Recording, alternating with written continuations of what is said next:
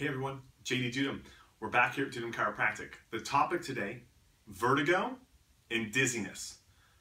Very popular problem that we see here in the office, and people are searching for results and looking how to get the answers. Now, the problem is vertigo, you may be from a sitting position to standing position. You feel wobbly, kind of like you're on a boat, or you might feel like the room is spinning, or you are spinning in the room.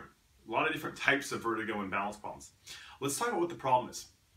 Now, the problem is the balance centers in our brain, they're under the brain here. Those areas aren't getting enough stimulation. They're not coordinating properly. So let's talk about how they get the information that they need. If we look at the spine, 24 bones.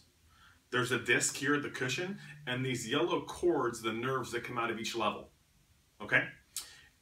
If we look here at the back and the side, and we look at the first two nerves, those are super important.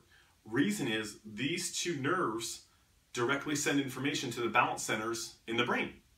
So if the information's not being sent correctly and you're feeling wobbly, the room is spinning, we can do some really basic tests neurologically to figure out if these joints are rotated or twisted, just like that, it affects the communication.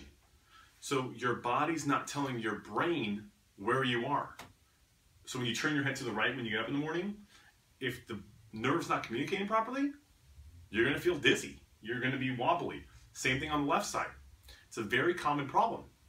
And unfortunately, people don't have the answers and they don't know what to do or where to turn to. Solution is very simple. We do a few neurologic tests. We do a quick scan or an x-ray to figure out if those two joints in the upper neck are rotated or twisted and how they're affecting those nerves. Now again, if they're affecting the nerves, your balance centers are going to be off or imbalanced, and that's what causes vertigo. So the solution is very simple. Does that make sense? If you have any questions, let me know. Love to see how we can help you or someone in your family that's suffering from balance or vertigo issues. See if we can help them and get them on the path back to where they're looking for. I'm JD Dudum with Dudum Chiropractic. Thank you for watching, and I look forward to hearing from you soon. Thank you.